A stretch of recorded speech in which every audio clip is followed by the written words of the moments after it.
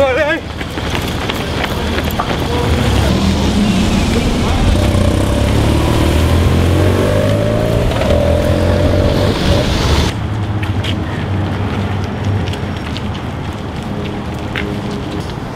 Well, first of all, once again, good morning. Good morning, sir. Welcome to today's run and today's class. What we've done since August 2005, every cadet class has graduated from the Albuquerque Police Department has been brought to this corner for today's lesson. And if you notice, it's not just me by myself.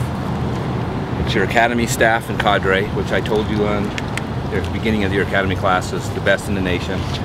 But it's also the rest of the executive leadership of the Albuquerque Police Department. Because they all feel, just as I do, that today's lesson is very, very important. But this is also about welcoming you all into our family, the family of the Albuquerque Police Department, and about sacrifices that sometimes we have to make for each other. And some of those sacrifices that happened here on August 18, 2005, we lost two great officers. The first thing John Hyde did, he shot Mike in the head at the bottom of those stairs. And Mike fell immediately. He was laying right there at the bottom of those stairs on the sidewalk.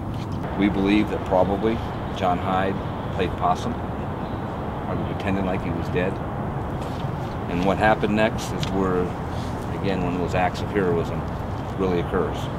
Richard knew that he needed to get his partner. He needed to get to Mike.